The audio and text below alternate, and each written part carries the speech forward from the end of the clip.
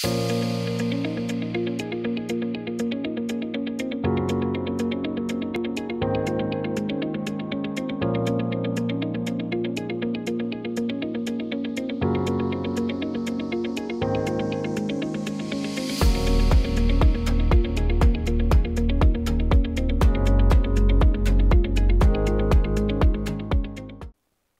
welcome back. This is the continuation of the previous two lectures regarding Verilog HDL. In this lecture, we want to emphasize some aspect of structural modeling and data flow modeling for realizing combination logic. So, here we will talk about structural modeling in Verilog and the data flow modeling. So, in the structural modeling, we can design at lower level of abstraction level. That means, we can write in terms of gates. That means, at this level we can describe the circuit in terms of AND gate, NAND gate, NOR gate and so on. And Verilog has some inbuilt or predefined primitive, which are that means there are some reserved keyword, and we will come to those primitive which can be we can use that for our design purpose for the logic design. The primitive can be instantiated as module to design. That means, we can inside a module we can instantiate. So, this primitive is like another built-in module which are by default available. Then basic logic gate, we can construct any logic circuit. That means, using this AND or NAND gate. In fact, these are the lower level of gates which can be used to construct very complex logic circuit. In logic gates which are available in Verilog, one is the AND gate, and you can see first you have to remember this AND gate in the blue symbols. These are the reserved keyword. We should not use this as a variable.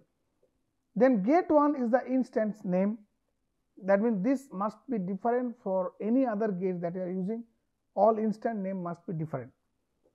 Then we should, in the port listing, we should maintain the sequence, because these are the built-in primitive. So, we should use out, then I1 and I2 separately. That means, we should use this sequence for the built-in primitive here. So, that means, one AND gate is available, NAND gate is available, OR gate is available, NOR gate is available, then XOR is available, XNOR is available, also NOT gate is also available.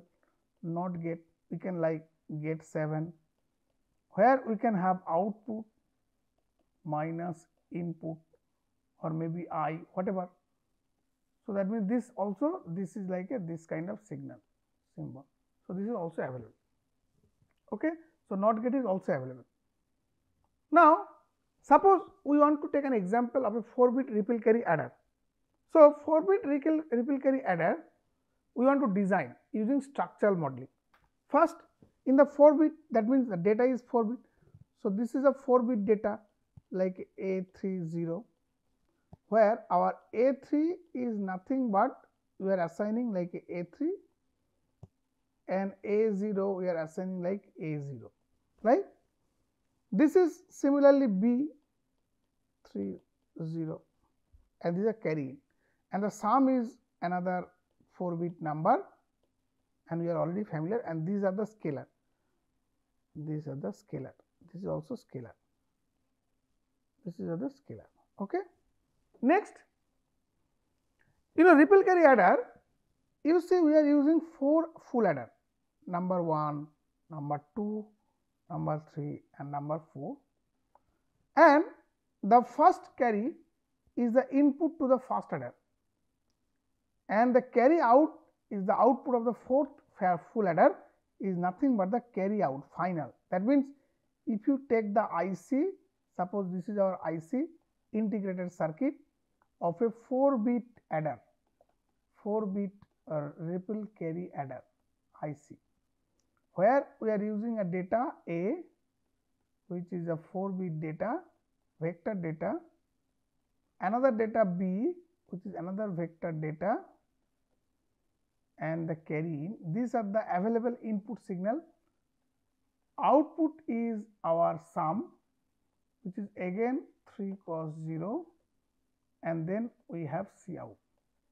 So, these are the input output pin. So, the first input is here, carry in, and carry out, this will connect to the input and output.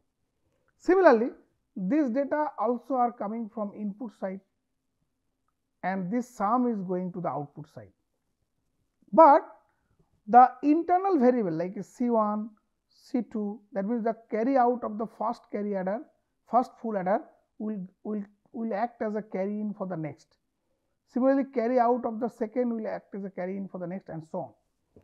So, these are the internal variable which are where and these are scalar. Okay. And then each full adder output will act like a summer block, and since these are the LSB of the A0 and B0, so it will be LSB of the sum and so on. Now, we want to make top down design approach. So, that means first if we want to design a 4-bit adder, we have to break into full adder. We need 4 such full adder, and each full adder we need 2 half adder and 1 OR gate. So, that means ultimately we have to create module. So, we have to create modules for what? So, we have to create modules. So, number 1 module is the OR gate. In fact, OR gate we can simply call, we do not have to create a module. So, we have to create a module of what? Half adder. That means we have to create a module of half adder. We have to create a module of full adder, and finally, we have to create a module of 4-bit, that means the ripple carry adder. So, this is the main module. This is the main module, and these are the sub module inside. So, once we identify, we have to make each module and test it whether they are working fine or not. Then we have to instantiate such half adder module inside a full adder module. Then we will instantiate full adder module inside a ripple carry adder module. How does it work? So, we will start the top level design, which is a 4-bit adder. Now, so we will design a 4-bit adder.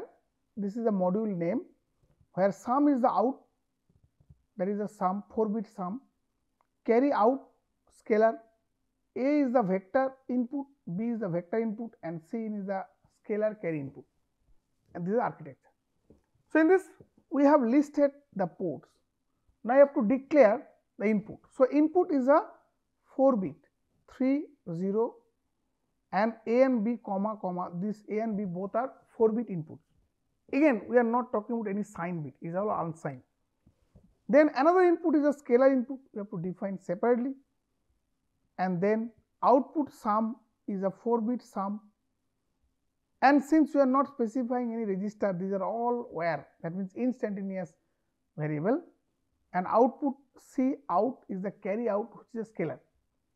Then if you look at this diagram, this C1, C2, C3 are the where, these pins are not connected to input or output. So, these are the internal pin. So, you have to declare as a wire. That means it will be like a wire connection. That means this output will be connected to the next input like that. How are we going to connect?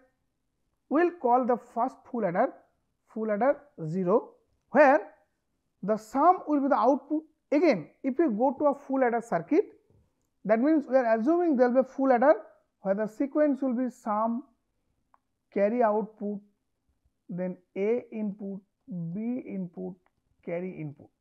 So, this will be my full adder circuit. So, I want to go by sequence because I am not declaring port by name, I am declaring port by sequence. So, the first sequence it must maintain. So, this is like a module full adder, module like a full adder. So, where this sum sequence is maintained, carry out maintain A, B, C.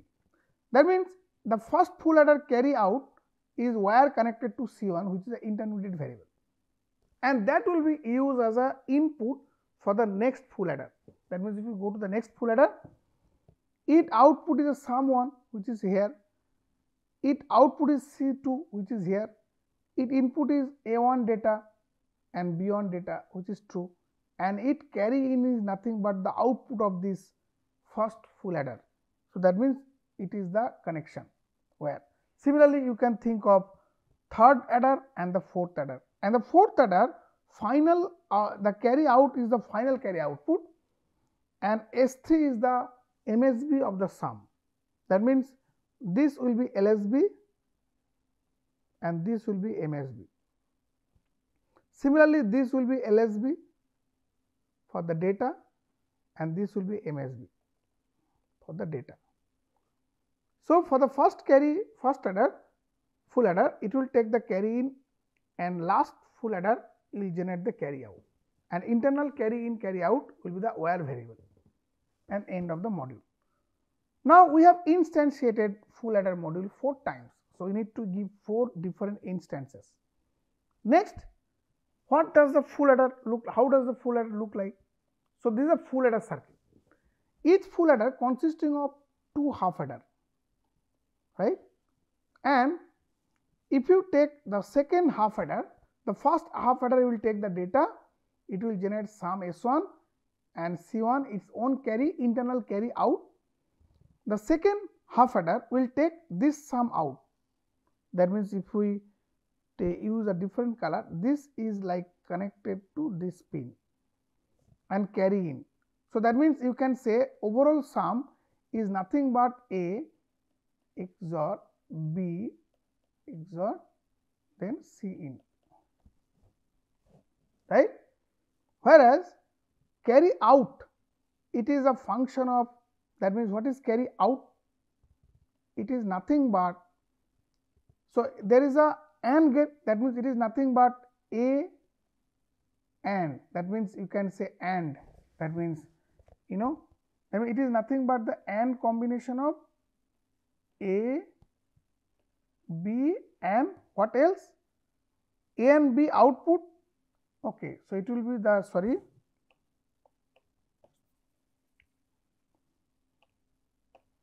that means C out will be A and B, whatever will come with OR C in. So, this is what is coming. Okay. Now, how does this full adder we have to define? So, full adder, again sum will come first, carry out, A, B data carry in. We have to define A, B, C, all are scalar input, S and C are scalar output, and again internal variable which you have to define S1, C1 and C2. S2 is not needed because S2 is directly the sum output. So, you can say we are calling the first half adder. Half adder again will define, there will be a module which will be half adder module, half adder, where we are defining S, C, A, B. And for this half adder, input A, B are directly connected and C1 and S1 output, and the second half adder, the 2 data input will be S1 data, that means if you take the sum for this S1 data, so this is S1 data and it will also take carry in another to generate sum, and the carry out will be OR gate of C1, C, C1, C2. C is the output, that is the actual carry, it is the OR of C1, C2. What is C2? It will be the OR with S1, so it will generate. That means this is a half adder module and we can generate, now we have to write the half adder block. That means if you go to half adder block we have to define sum first, carry out second, then 2 input. Again we have to define input, output, and these are all XOR gate. S is the output, AB is the input, AND gate where SC is the output and AB is the input, and we know that these are the built-in primitive. We have to define output first, then input. So, we can generate the stimulus for half adder and we will be discussing in the case study. So, we can for 4 adder. Now, if you go to data flow, so this is structural modeling. Data flow modeling gives a higher level of abstraction, and the designer's digital circuit, I mean that HDL, any synthesis tool will understand. If you write some operator, like we are doing like a summation and or different type of operator we have discussed. So, it can recognize that this is the function that you are going to implement. So, the model get converted to gate level design by automated tool, because we are not giving a structural model, and more effort can be given. So, that means in order to optimize, you have to make sure that you properly identify those. Otherwise, in structure level, you are specifying that gates. So, that means it is very easy for the synthesis tool to optimize as if it is already optimized. But if you are going for more and more higher level, then it will be very difficult for the tool to optimize, because from the symbol you have to characterize the logic circuit and then it will optimize. So, in the data flow modeling, we have discussed that assign statement will come left side out and right side. It is a continuous, that means any change in A and B will immediately get reflected. So, here we are talking about A and B are the input and this output is the AND operation. And we have discussed in the previous lecture that there are primitive gate module, right side that can be scalar or vector, the right side, left side be a scalar or vector, but left side cannot be a register. Okay, so if there is any change in right side, then left side will change accordingly. This is an instantaneous module. And this wire out, suppose this is a wire out equal to A and B. So, AND operation is an implicit continuous assignment. Okay. Then if we, instead of this, if we write assign, then it is implicit. That means it do not need to declare it as a wire, because this assignment statement will consider like a wire. It is instantaneous. So, that means instead of writing this, we can write a data flow modeling simply by assign statement. Okay. So, this data flow modeling can be used to design a T flip flop, which is a combination of a D flip flop and an inverter, which is shown here. And if you go further down, the D flip flop can be even realized using logic gates. We are not going into detail, but it can be realized. Similarly, you can write a D flip flop module by writing this whole logic. So, one can try it out, but you can go, you have to define again input output port. Then the way internal variable should be represented by where. So, S bar, S, R bar all are there, and there is another C bar internal variable. So, all are where, then you have to assign.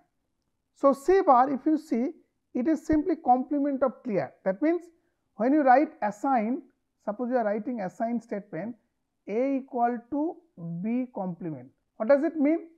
That means it represents a inverter where B is the input and A is the output.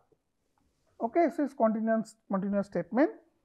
By this way, you can actually realize all this circuit by this operator that we have discussed. That means it is a bitwise operator, and this can actually implement the whole circuit simply by using the data flow modeling, and that makes life easy, because if you write this assign statement, Verilog synthesis tool will identify this as an inverter.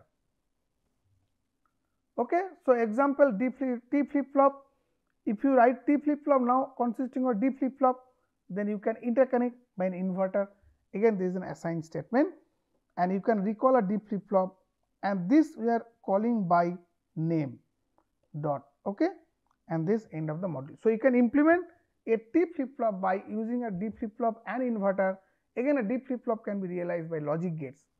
But when you go to behavioral modeling, it will be easier, because we can just use a clock synchronized operation. We do not need to go for this complex logic diagram, because if you write D flip flop command, if you can synthesize, then Verilog will automatically generate this circuit by means of synthesis. Okay. So, in summary, we have discussed structural modeling in Verilog, and we have also discussed data flow modeling in Verilog HDL. That is it for today. Thank you very much.